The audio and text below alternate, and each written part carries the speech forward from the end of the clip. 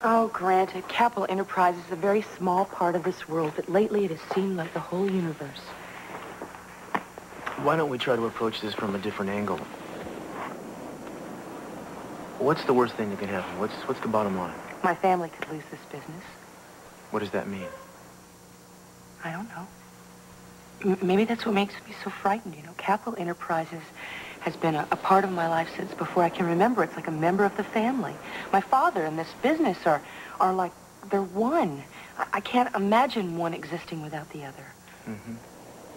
And your father had a heart attack recently, and now the business is under attack. Well, you really think I'm afraid of losing my father? Well, I'm not a shrink, but it does seem like a possibility, doesn't it? Maybe you're right. I think there's a lot more to it than that, things I'm not proud of. More than anything, I've always been able to fall back on the fact that I was C.C. Capwell's daughter. I'm a member of this privileged class. And if Capital Enterprises isn't around anymore, I'm not sure I would really know who I am.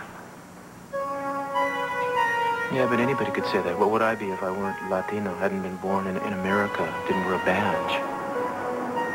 The important thing is that you never abused the power of the name.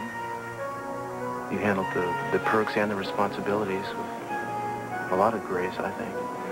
And it's only natural you'd feel shaky now with the stakes so high. I'd be climbing the walls. No, you wouldn't. You'd be sitting here all silent, staring out into space, a little furrow between your eyes.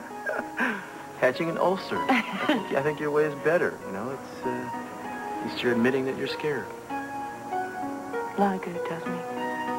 It probably does you some good. What matters are our connections to the people we love. Those aren't going to change. Our kids will inherit a fortune with or without Capwell Enterprises.